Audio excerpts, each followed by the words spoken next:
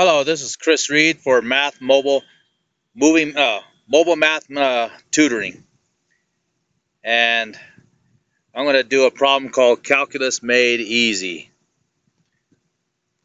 This is how it works. You start with, you got your function, or function of x. That's your dependent variable. You can say y equals function of x, and your independent variable x. And then you get a curve right here.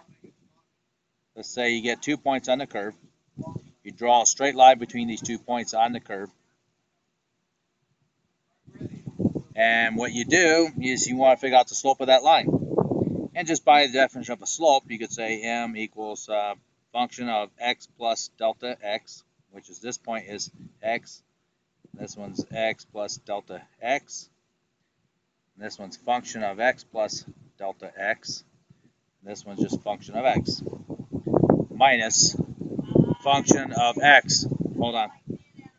X plus delta x minus x. Now, of course, the x's drop out. Then you say m equals the slope between the 2 points is equal to function of x plus delta x minus function of x over delta x. This is the general formula to figure out the slope between 2 points on any general function. Okay, let's say it's some simple function. Say Algebra 2 students can introduce the function of a parabola, say x squared. Function of x equals x squared. And you just substitute these two. You say slope between the 2 points on a parabola is equal to x plus delta x quantity squared minus x squared over delta x. And then that will equal x squared plus 2 delta x plus delta x quantity squared minus x squared over delta x. These x squares will just cancel out. Now you're left with m equals 2 delta x plus delta x squared over delta x.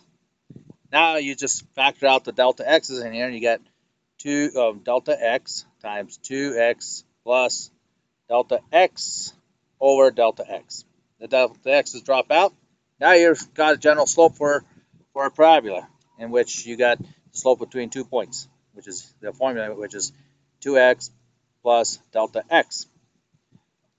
Okay, the essence of calculus is let that delta x equal 0. That's where the slope of this line becomes the instantaneous slope of the line at the single point, called the tangent line, that passes through the single point. And that would be, say, called the slope at the tangent equals 2x. And here's a buzzword they call it in calculus called its derivative. You could also say slope equals delta y over delta x. And then, of course, they call f prime of x, which is called the derivative, equals dy dx. So, and actually, this is the basics of how to make calculus easy. And this could be introduced to an Algebra 2 student. This is Chris Reed for Mobile Math Tutoring, and ready to sign off.